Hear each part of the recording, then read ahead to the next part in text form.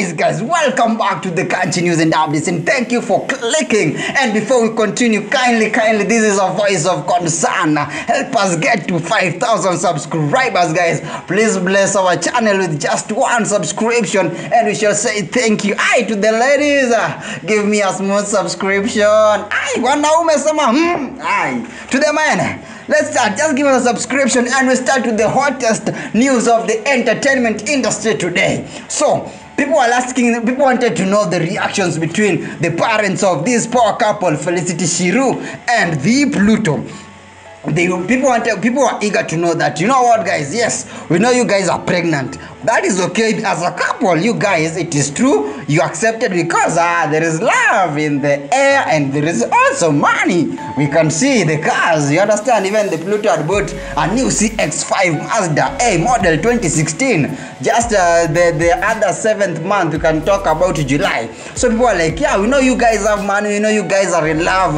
The pregnancy, you took it well, but tell us the other side. How are the parents commenting? How are the parents talking about? What are the parents saying on this issue of the pregnancy? Guys, we wanna know. So the Pluto was there to tell us how he had approached his parents, and actually said that he went physically to his home, sat down his mother. My sweet beautiful mom, you know what? You're gonna be a grandmother. Because to some extent he said that his both parents knew Felicity, SHIRU, so it was not even something that let's say it was something expected, because if you've already introduced the girl to your parents, then it shows there is something, there is love. A grandchild, there is a grandchild coming. So the Pluto went and sat down the mother and told her, I'm a beautiful mommy, you're gonna be a grandmother. And he was like, you know, if I was to get out of that place and go out, my mom could have waited for so long before she could actually reveal the news to my father. So I sat down as a man. That is where now you find that the man, you have to, there is that sweat. You wanna talk to your father about extending the family. So the Pluto waited for the father, and when the father came through, he was like, you know what, you know Felicity, SHIRU, yes, what has happened is that there is a baby coming through, and it has happened, and so I wanted to update you in good time, so that I'm a lovely father. You can know, the years have gone by, and you are fit to be called a grandfather. You are fit to be graced with that, let's say, a granddaughter.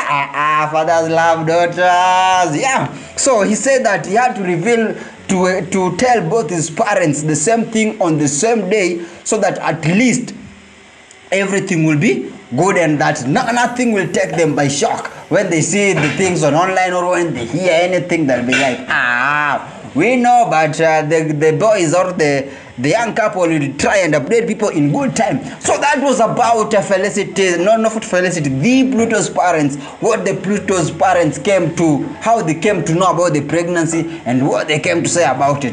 So I got done with university on the other year, December, yeah? So I was waiting to graduate. Wambia mligraduate mkiwa wawili. Yeah. Yes, waligraduate wako watu wangapi? So tuliongelelea about school, because kwa reveal tuliongelelea about school plans and all. Now what about parents coming to know? Unajua me by the way nakuanga very open to my dad, and very open to my mom. Me actually after ameniambia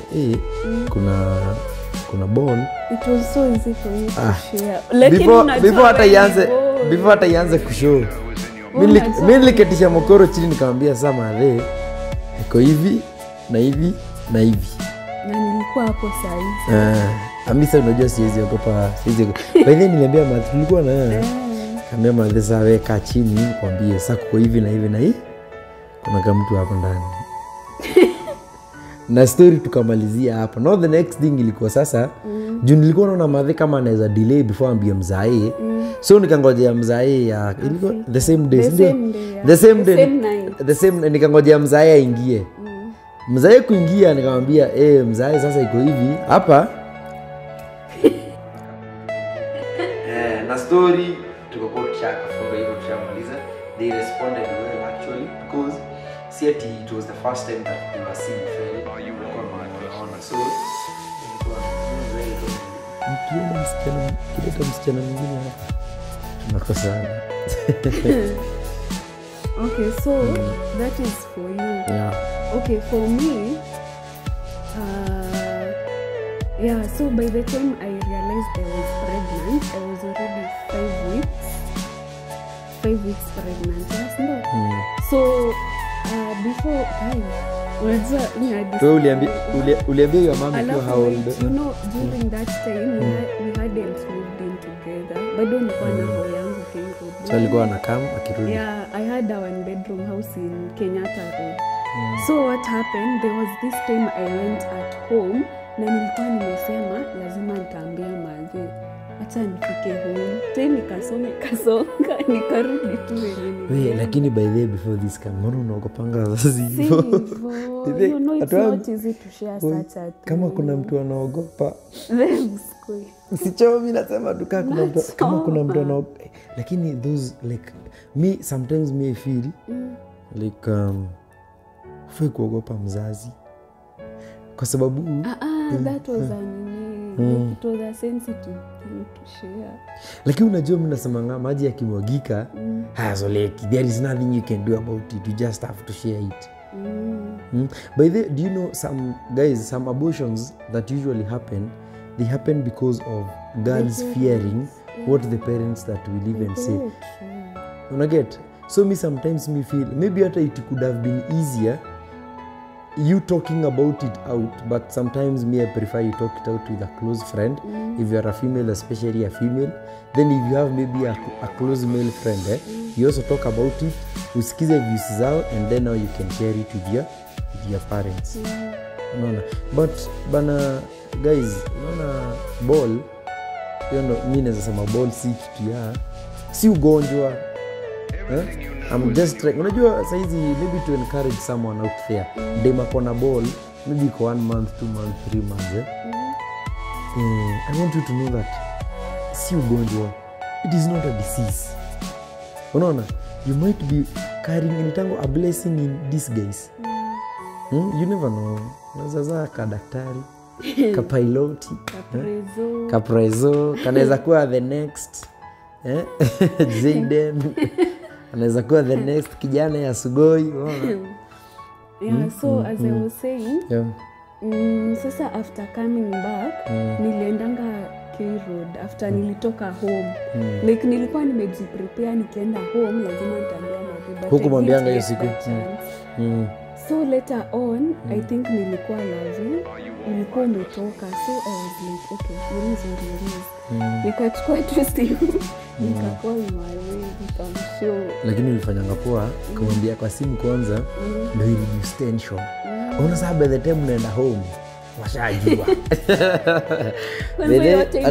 Hadi nilikuwa naogopanga. Acha nisalimie ya mama. Hello. Your mom is very nice, baby. Yeah, so that is what happened. You remember me calling you after I called my mom? Alinipigia akilia. Silikuwa nalia oye. Nilikuwa wapi? Nilikuwa wapi? Sikuwa kwa nyumba. I think I'm eating ama kusanitize kitu kama hiyo. Juu time alinicall sikuwa karibu. Alinicall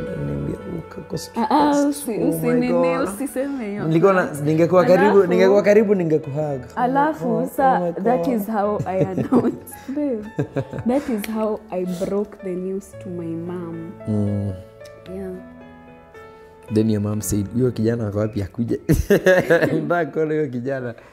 Of course your time alikuwa nakujua because we had been doing videos together. I'm saying like one on one, yeah. By the way, I hadn't met her mom earlier, like tulipatana your time afterwards. Juicy too, yeah.